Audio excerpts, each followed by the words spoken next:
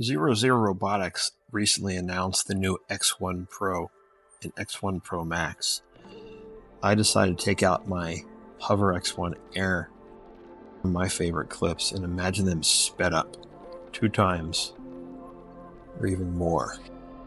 This amazing self-flying camera has allowed a lot of hobbyists and enthusiasts the ability to take this for fitness, travel, etc. Imagine the newer models, the X1 Pro, for example, that now has 4K 60 frames per second or 1080 HD slow motion at 120 frames per second.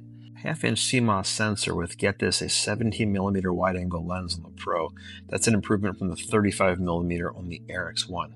Auto follow speeds of 42 kilometers per hour, instantaneous tracking speed of 60 kilometers per hour, and the big one is the omni-terrain features of going over water, snow, cliffs, etc. That would be huge because you couldn't really go over water as it was.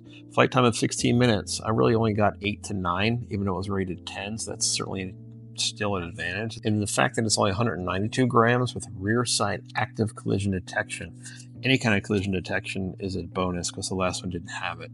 Maximum altitude of 5,500 meters is such an improvement. With the Air X1 right now, it's rated at 15 meters, but that's just for bird's eye. I find for manual, it gets just about 30 feet or 5 meters. The wind resistant level of 5 is also a tremendous improvement. Now, if that wasn't enough, for the X1 PROMAX, they're quoting it to be an 8K camera, 30 frames per second.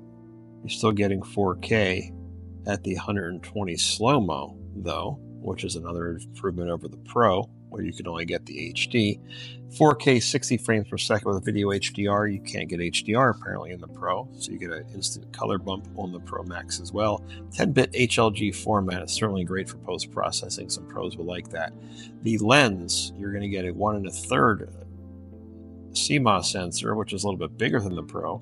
Having a lens at 16 is a huge advantage. The Air X1 was a 35mm lens. The vision-based active collision detection is not only a tremendous advantage and more like the DJI drones of the world to give you some collision protection, but it looks like it's also going to be an advantage over the Pro, which is going to be rear side only. This, again, looks like it's going to be vision-based active. Let's see if that's front and back. Wi-Fi 6 up to 1.2 gigabytes download speed, certainly improve your transfers from the app.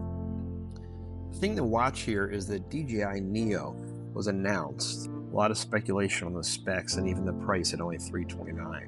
Match that with the DJI Mini K that's already available, even though it's only through Amazon and Best Buy, now the DJI website, and that starts at $299. So these great features with a newer manufacturer like Zero Zero Robotics is definitely fun to watch for enthusiasts. However, let's see what the pricing is. Thanks for watching.